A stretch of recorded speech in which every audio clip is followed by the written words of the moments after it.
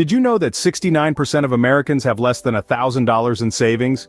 Now that's a financial horror story. Imagine, a sudden expense pops up. Maybe the car breaks down or the roof leaks, and you're left scrambling. That's the reality for a large chunk of the population. It underscores the importance of savings and smart financial planning. It's not just about being rich, it's about being prepared. But don't worry, we've got a roadmap right here to steer you clear of that statistic. First off, you need to know where you're going. That's why setting clear financial goals is step number one. Imagine you're setting off on a road trip. You have your bags packed, snacks ready, and your favorite playlist queued up. But there's a problem, you don't have a destination. Now that would be a pretty aimless journey, wouldn't it? That's what it's like to navigate your financial life without clear goals. It's like driving without a destination. So let's explore the importance of setting financial goals. Setting financial goals isn't just about earning more money or becoming wealthy, it's about identifying what you truly want in life and creating a plan to get there. It's about making purposeful decisions today that set you up for a better tomorrow. Let's consider a real-life example. Meet Jane. Jane is a recent college graduate with a significant amount of student loans. Her goal? To pay off her loans in 5 years. This is a clear, specific, and measurable financial goal. Now, Jane didn't just set this goal and forget about it. She made a plan. She calculated how much she needs to pay each month to reach her goal. She cut back on unnecessary expenses and started working a part-time job on weekends. She set milestones and tracked her progress. Jane's goal wasn't just a wish, it was a plan. Or take John for instance. John has been renting apartments for the past 10 years. Now, he wants to buy a house. He sets a goal to save for a down payment in 3 years. Again, this is a clear, specific, and measurable goal. John makes a plan, adjusts his spending habits, and starts saving more aggressively. Jane and John's stories illustrate the power of setting clear financial goals. It's not just about the end goal, but about the journey, the decisions, and the changes we make along the way. So remember, a goal without a plan is just a wish. Start planning. Let's not embark on this financial journey without a clear destination. Let's set our goals and create our roadmap to financial freedom. Because remember, this journey is not just about the destination, but about the adventure of getting there. Next up, it's time to create a budget. Yes, it might sound boring, but trust me, it's as essential as caffeine on a Monday morning.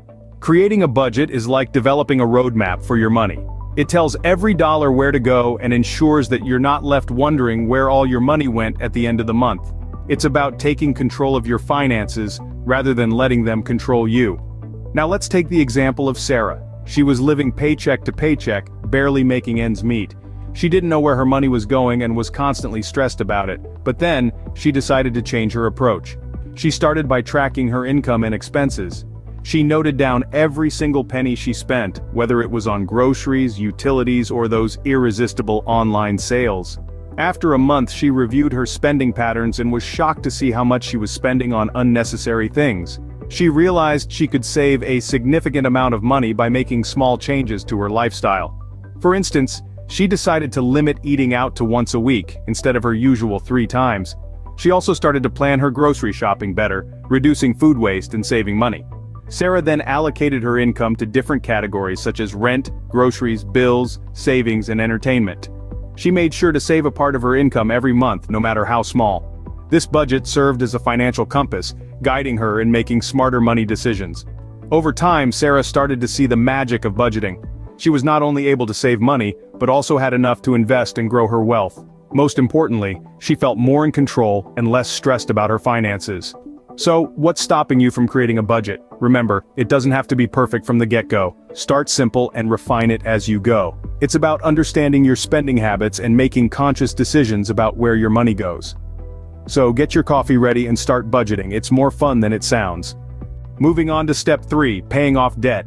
It's like cleaning your room, you'll feel so much better when it's done. Now let's dive in. Paying off debt is akin to lifting a heavy weight off your shoulders.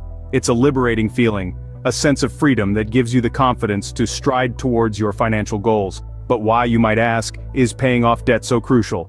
Well, for starters, debt is like an anchor. It can slow down your financial progress, and in some cases, even pull you under. Let's consider a real-life example. Meet John. He was a regular guy with a regular job, but he was drowning in credit card debt. The interest was so high, it seemed like he was running on a treadmill, constantly trying to catch up but never really getting anywhere. Then one day, he decided to make a change. He started by making a budget, cutting out unnecessary expenses and prioritizing his debt payments. It wasn't easy, but he stuck to it. And guess what? Within a few years, he was debt-free. What changed in John's life, you ask? Well, for one, he was no longer shackled by the constant worry of debt. He had more money to save, to invest, and to spend on things he truly valued. His credit score improved, and he even managed to secure a mortgage for his dream home. But perhaps the biggest change was in John himself. He felt a sense of accomplishment, a newfound confidence. He had taken control of his financial future, and that, ladies and gentlemen, is priceless. To sum it up, paying off debt is not just about getting rid of a financial burden.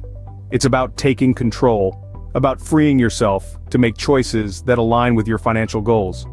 It's about gaining the freedom to invest in your future, to make your money work for you instead of against you. It's about living a life unburdened by financial stress and full of possibilities. Remember, the only good debt is no debt. Step 4 is all about investing wisely. It's like planting a money tree, but without the magic beans. Now let's dive into the world of investing, where the potential for growth is limitless. Investing might seem daunting, but it's essentially about making your money work for you. It's not about quick riches or gambling on the next big thing, it's about steadily growing your wealth over time. Let's consider a real-life example. Meet Jane. Jane is an average person like you and me. She started investing in her mid-20s. She didn't have a lot to start with, just $100 a month. But she stuck with it, and over the years, she saw her money grow. Jane invested in a diversified portfolio, which included stocks, bonds, and mutual funds. She didn't pick stocks based on tips from friends or the latest buzz on social media. Instead, she did her research, made informed decisions, and remained patient. Fast forward to today, Jane is in her early 50s and has a sizable nest egg.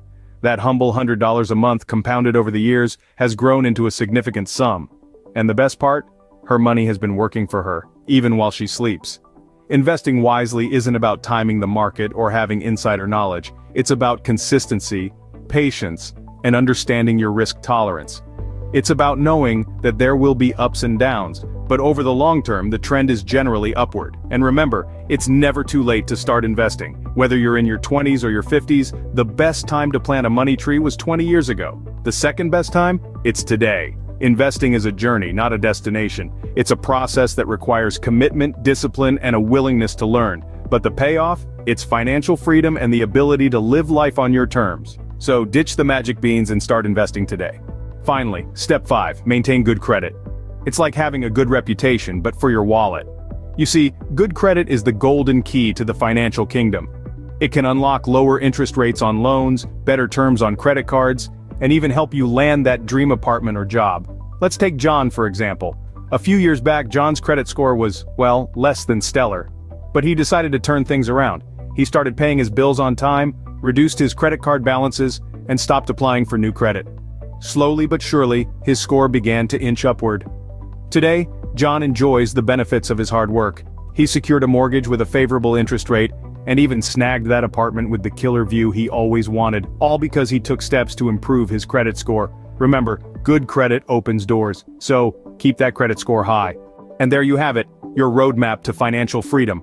We've journeyed through setting clear financial goals, creating a strategic budget, paying off debt, investing wisely, and maintaining good credit. Each step, crucial in its own way, leading you towards that sweet destination of financial freedom. Remember, every journey starts with a single step. So start stepping today, and don't forget to like, comment, and subscribe for more financial wisdom.